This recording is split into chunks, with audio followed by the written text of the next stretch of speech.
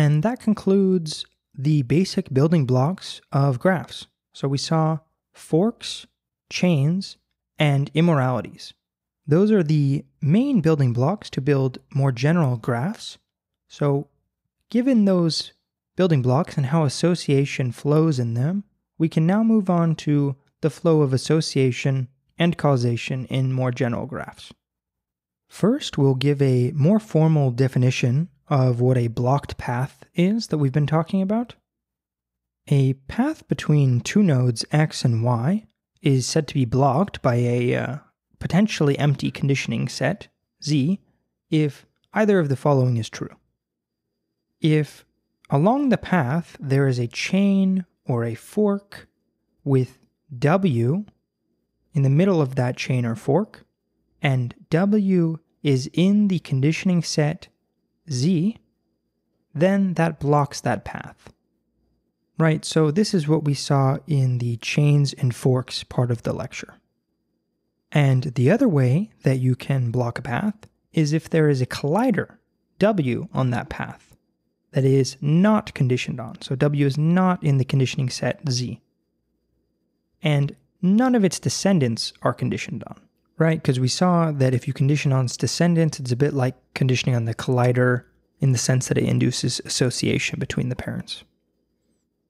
Okay, so that's what a blocked path is. And you can see how it uses the building blocks of what we saw in chains, forks, and immoralities.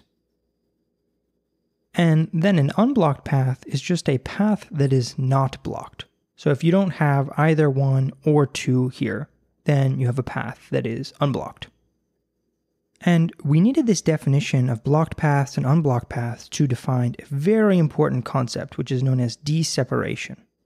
With the notion of a blocked path defined, it's really easy to define dseparation, and it's that two sets of nodes, x and y, are deseparated by a set of nodes z if all of the paths between any node in x and any node in y are blocked by z.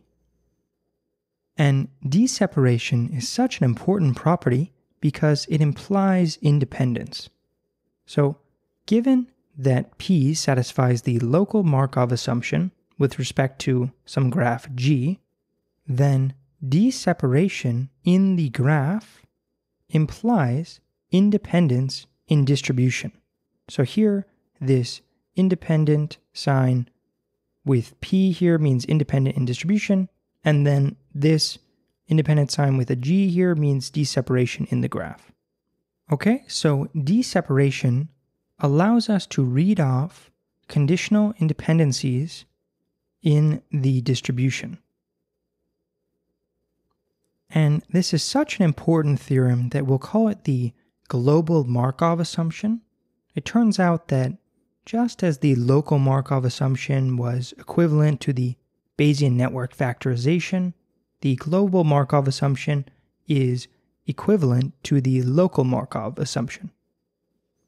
As I mentioned before, for the Bayesian network factorization equivalence proof, here too you can see the Kohler and Friedman book for proof of this.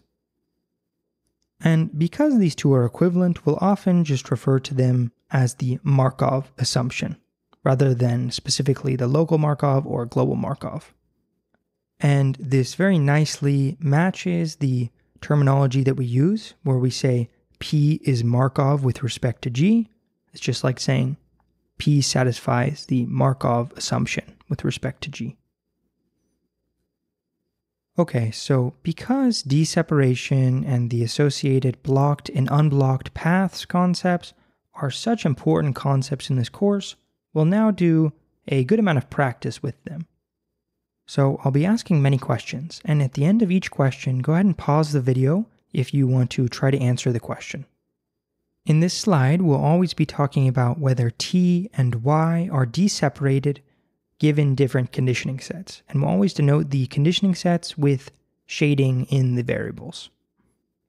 So the first question is, are t and y deseparated by the empty set?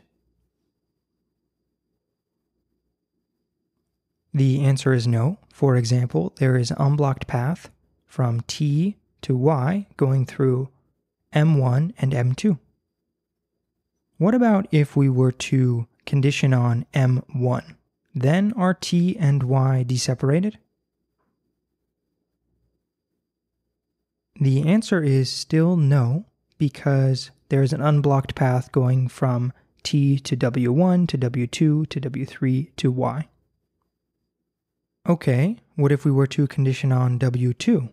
Then are t and y deseparated? Yeah, it turns out they are this time.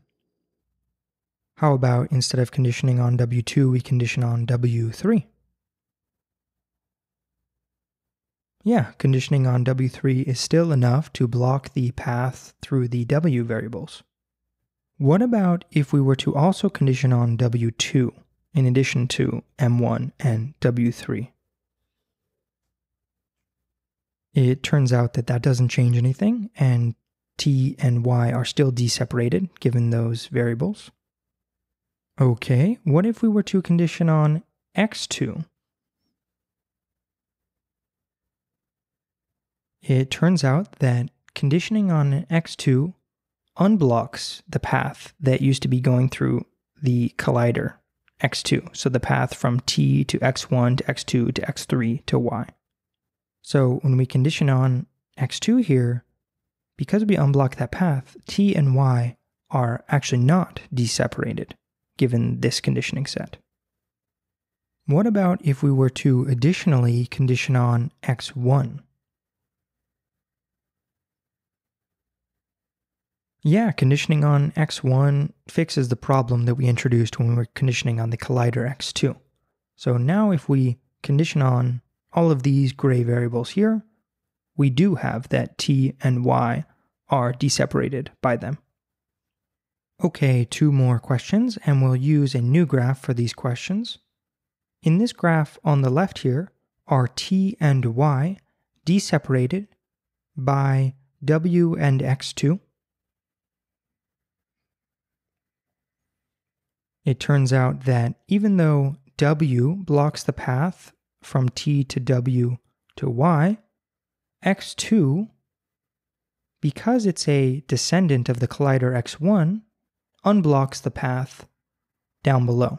So t and y are not deseparated given w and x2 because of x2 here. What if we were to not condition on x2? Then t and y are deseparated because x1 is a collider, so it blocks the path from t to x1 to y.